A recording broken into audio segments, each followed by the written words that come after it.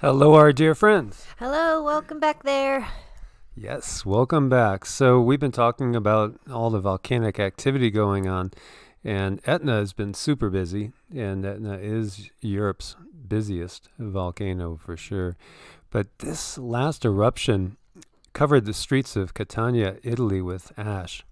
Yeah, I know if I had to look out my window and see what they're seeing, I honestly don't know how I would feel. Pretty scared. Yeah, and when we meditate, I'll open up my eyes and I do see a dormant volcano in the distance, by the way. That's kind of creepy. Yeah, and I was kind of getting the feeling like I wonder how dormant it really is. I know all of them, right? Yeah, so Fuego has been going and Sakurajima as well. So we have here Italy and we have Japan and we have Guatemala with huge eruptions. There's video here for you to see. And, people are calmly filming this like from their kitchen windows. I wouldn't be calm. Maybe they do have to be kind of in a state of disconnect, though. Yeah, it's incredible what we're seeing. Look at this. I know, that's huge. There's no doubt the volcanic activity in this world is going up, up, up. It is. So that one that we see when we're doing our meditations outside, it does make you wonder. I wonder if that one's thinking about waking up. Yes, and ashfall that we see over here. And cars covered in ash as well. And here we have Sakurajima in Japan. Mother Earth is waking up. She really is. Yes, and we had a great meditation session today, and we contacted ISIS once again, and we're going to be doing that on a regular basis, and we're going to be sharing with you guys some information that we're getting, and Fuego down in Guatemala as well. Yeah, look at that. I mean, it's just overall everywhere. The extremes of the world are getting more extreme. That's the bottom line. And here in Venice, we saw massive, massive, massive flooding, right? And then we get this, and this is not the first time that I've seen this. The canals dry up totally almost. There's just a little puddle now. I mean, it's one or the other. Wow, it's almost like just somebody kind of took the drain plug out. Yeah, maybe a big giant did that. It could have been. An exceptional low tide left Venice's famous canals just about dry yesterday. All the traditional gondolas and boats, they're beached. No little cruising through and enjoying somebody serenading you in Italian. And I would be calling on some water elementals. Right? Isn't this crazy? Look at this. Wow. An even worse drought event occurred in 2018 when water levels reached negative 83 centimeters below the threshold. It's weird what we got going on here. Again, it's extremes to both ways, as what we're looking at for March in general. Almost the entire country is going to be above normal temps. The only place that's going to be below normal temps is really going to be Washington and Oregon. It's going to be the Pacific Northwest. The rest of the country is going to be pretty toasty, pretty quick. And the central part, especially like in Arkansas and Missouri and so on, is going to be really toasty. So starts the pendulum the other way. Exactly. Oh my God, a tornado. Well, this is actually a tornado of mosquitoes. No, I was talking about elementals. I'm thinking, what kind of elemental put this together? I don't know. We'll get some air elementals to go blow it away somewhere. Blow it up to the moon. Yes. So yeah, there's several videos, and it's not just one. There's multiples of these. People were filming them, and you could tell they were apprehensive, like they think, wow, that's got to be a tornado. But then when they get close, it's just millions and millions of mosquitoes. That's just so gross. And it's because of the heavy rainfalls. Yeah, heavy rain. And by the way, this is down in Argentina. So, the heavy rainfalls everywhere. And then, of course, we have some drought. We have drought in the west, and that'll lead to the wildfires, lead to other things, too. Mm-hmm. Yeah, it sure will. But when you have all that sitting water, it's perfect ground for mosquitoes to breed, so we get the floods, then which also cause the famine, and they also cause the pestilence. It's, it's like each of the horse riders are are intertwined with each other. And here we have extreme hailstorm hitting South Africa, turning streets into icy rivers. It's every part of the globe, guys, everywhere. Yeah, look at that. That's going to be super slick when they go out. Yeah, it's just brutal. And again, you got to have backup to your backup. You know, don't count on the grid. Most definitely don't count on the grid. And I know there's a bunch of Texans that are saying amen to that. Yeah, they sure are. Yep. As you see all this, it's just incredible all over the globe that we're seeing.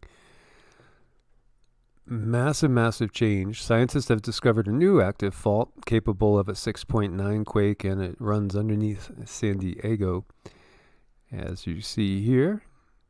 So yeah, California's got a lot to deal with when it comes to the natural disasters, you know, and you know they've been blessed in like the last couple of months compared to some areas like say Texas, you know, that's gotten hit so hard because they still have the beautiful weather from the you know, Pacific Ocean mitigating the temperatures and keeping things kind of nice. But there again, you got the quakes and you have the wildfires, and you know, who knows what else is going to be happening as you see the fault lines going through San Diego. I know they got a lot going on there. And we have all these new things, which, you know, again, they say the terms as if they were always there. And, you know, we did get from a friend who works for, you know, Big Brother, so to speak. You know, did you ever notice that they're saying these terms as if they were always there? I'll let you in on a secret. They weren't. I know, right? It's true, though. And so, you know, look at this. This is from Mauna Kea, which is in Hawaii. And, you know, massive volcano. And you see this column of blue and red lights surrounded by a bright blaze of white light. Definitely does look otherworldly. However, it's entirely real and features two lightning phenomena, a red sprite and a blue jet. Right. And I don't know, when I was looking at this, what I saw is a being actually that's coming out of his hands. I see a bigger being in the sky there. And as he puts his hand down, this like comes from his hand. Interesting. Does it feel like an elemental type of being, or does it feel more like, I don't know, what would we categorize, the interdimensional, extraterrestrial? Elemental. Elemental. Very interesting. And so it is the U.S.'s deadliest avalanche season in years. And experts say the pandemic is partly to blame. What? How do you say that? Well, simply because more and more people are going stir crazy and they're heading to the hills. So we do have unusual snowpack, you know, in many areas, more than we've had in decades. And then when you have more people that are just like, you got to get the hell out of Dodge. And so, you know, spend some time out there with Mother Nature, which is amazing, you know, and so it can bring so much sanity to you, but they say that so many extra people than normal out there could trigger more avalanches as well. Yeah, it's kind of like an immature day out, I guess. Amateur. Yes. Yes, so to speak. And this road is just basically collapsing, and it's part of, again, what happens when we have, you know, we'll have drought, then we'll have the wildfires, then you get the floods. As you see here, this is the 100-mile stretch from William Randolph's Hearst Hilltop Castle at San Simeon to Carmel, which is, you know, again, beautiful area, gorgeous area, amazing views. But just, you know, keep your eyes on the road ahead because it might not be there. I know, you guys. Keep a good 100, 200 feet ahead of yourself if you can. Microwave power beaming. U.S. Navy successfully tests an orbiting solar panel that could one day beam power from space to anywhere on Earth and also shift it.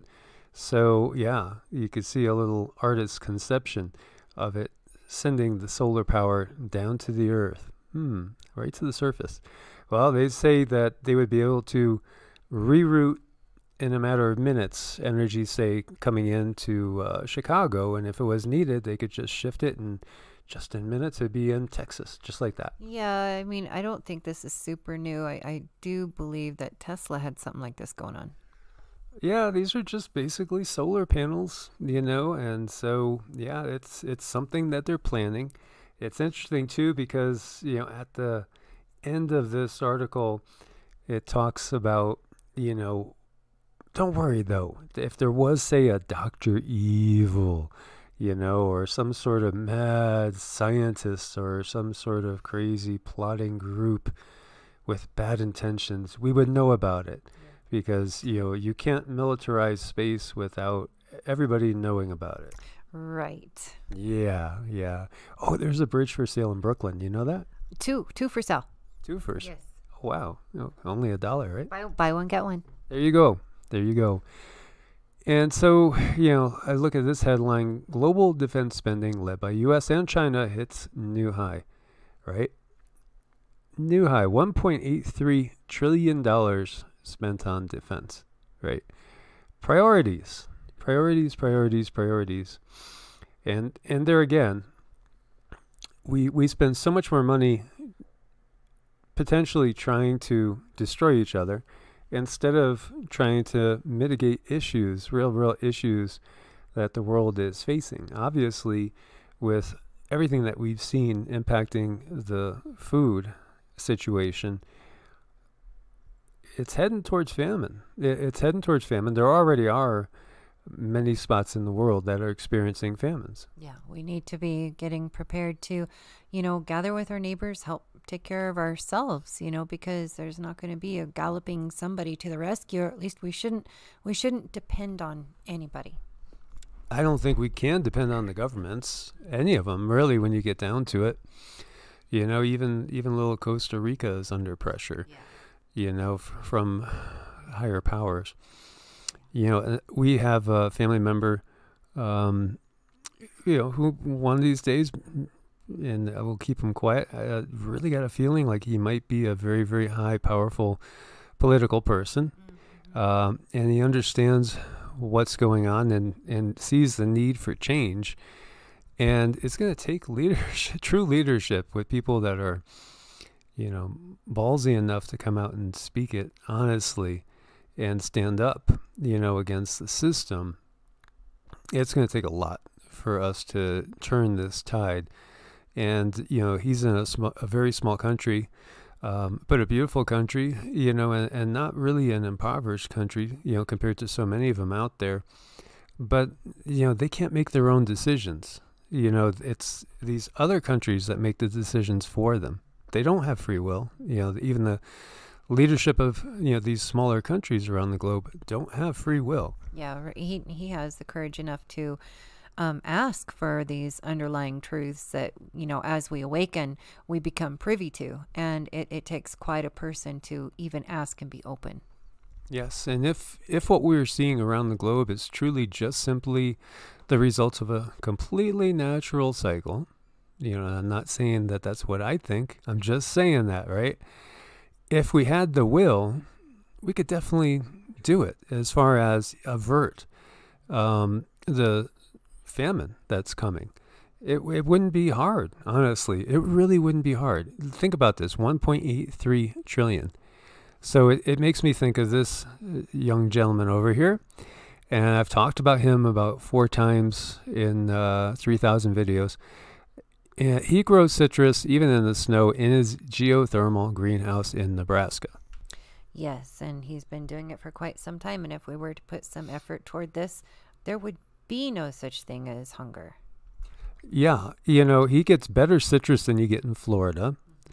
And this is in Nebraska's high plains. In the middle of a bitter Midwestern winter, you could still pick oranges, lemons, grapefruit because the citrus grows in a geothermal greenhouse. And the remarkable fact is, how much he needed?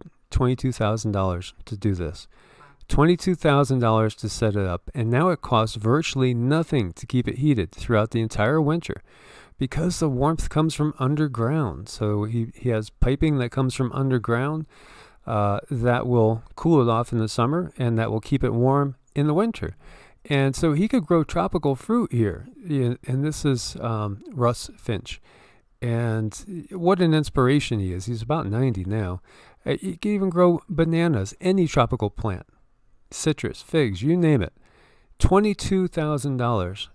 So we need to talk to the idiots that are running the globe, because 1.83 trillion, right? If instead of spending it on potentially just trying to kill each other, we built these, and I'm sure you could do better in bulk pricing, unless we're going to be doing things the government way, of $100 nails and $1,000 hammers. We could build 83 million of these greenhouses for the same cost that, he did here with our 1 year, global defense spending. 83 million greenhouses. How much food do you think we could get out of that? I know. And, then we could go after creating housing for people who don't have it. Yeah. There's no reason for this world to be in the shape it is, except for an absolute, you're either going to say, if you want to be gentle, okay, it's complete incompetence by the leadership that we have, which really they should all be fired when you get down to it, and replaced. Or it's even worse than complete incompetence. It is. It's really sad. It's sad because there's a certain agenda here at play, and it doesn't take into account healthy human beings. Yeah. So we have to, spread this far and wide, and we have to speak up as we are doing at this moment. And there's video there so you can watch it. I think it's Kirkson Dirkset that did the interview with him. She's got a wonderful channel on all sorts of alternative lifestyles, and getting yourself situated so you're not depending on anybody. Yes, that's what we need to do. Except for each other, our families and loved ones. Families and loved ones. So guys, thanks for being part of this family. Make sure you are subscribed and have the bell clicked for all notifications. Thanks for your support on Ko-Fi and Patreon. Anybody needs to reach us, it's EEARTS at Proton Mail or evolutionaryenergyarts@gmail.com. And as far as the Vedic charts and all, we still do have about a 2 to 3 week backup, but we do appreciate your patience as well. And Cindy's going to give us a tune.